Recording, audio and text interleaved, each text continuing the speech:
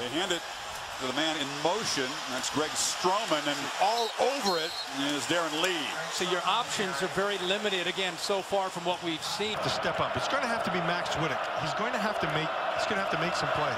Pressure coming. Whittick in trouble. The ball is out.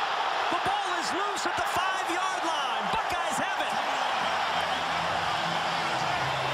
Well, I'm not going to say that our producer Bart Fox is Nostradamus here, but he just called that. They called for a pick 6. I mean, now it was number 6 who picked up the ball. That's what he was talking about. He said 6 is going to pick. It's a pick 6. Darren Lee providing the hit. Woolsey and Hawaii. Ran into his back. Pressure comes and he's sacked.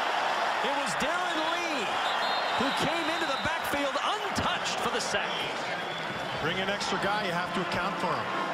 Darren Lee, I believe, with his 2nd sack of the day. Just coming off the edge, there's no one there. The back turned the wrong way. It's not good.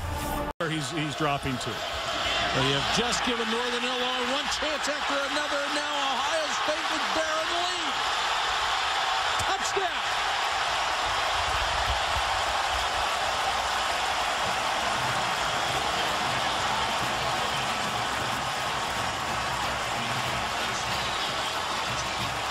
It's almost like Darren Lee said, look, I've had enough of this. Let's turn this game around. In touchdown passes at Indiana. And this is their premier running back, Jordan Howard, who's trying to duplicate the tremendous. Give it to Martin again, but he's in the backfield and spun down for a loss. That was Darren Lee invading instantly. And you have Raekwon McMillan and Darren Lee. You're going to shoot here, but here's the playmaker right here.